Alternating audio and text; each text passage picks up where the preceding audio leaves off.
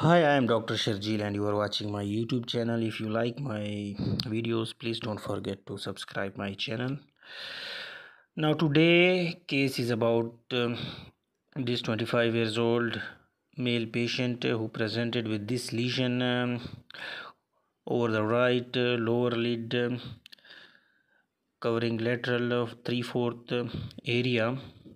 So when you encounter any lump or mass, you should describe its characteristics like this, that the lesion was painless or painful. So it was a painless gradually increasing lesion for the last few years. Now this raised multilobulated soft spongy lesion with smooth shiny overlying skin, measuring size 2 into 1 centimeter,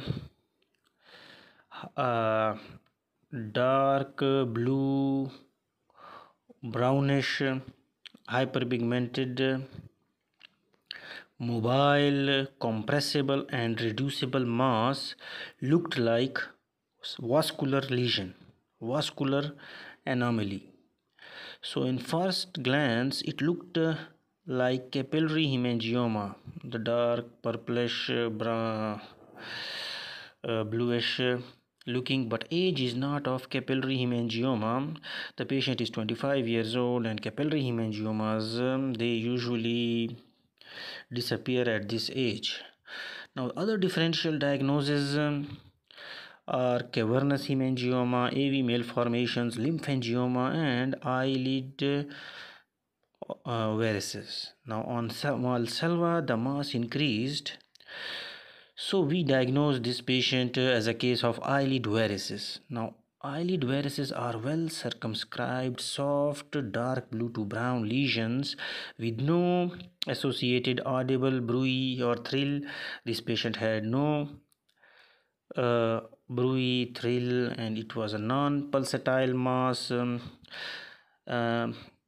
It can be associated with the orbital component, so you have to do CT scan to rule out. It can be associated with thrombus. When thrombus is present, lesion is firm and less compressible. Varices can rupture with minor trauma or vomiting, resulting in hemorrhages and ecchymosis. In this patient, we rule out orbital component. Now, what is varix? It is an abnormal dilatation of one or more veins. Dilatation is either due to congenital or acquired weakness of the involved veins that can occur due to trauma, tumor compression, infection, AV malformation, arterial aneurysm, anything. Now, in most cases, varices are observed. Varix is observed if it is small, not causing cosmetic disfigurement and not increasing in size. To rule out orbital component, CT scan is done. When it is gradually increasing like this, symptomatic and cosmetic concerns, then we have the treatment options of intra-perilesional steroid injections, sclerosing agent injection of 0.75% sodium tetradecyl sulfate, and last but the most successful treatment option is surgical excision.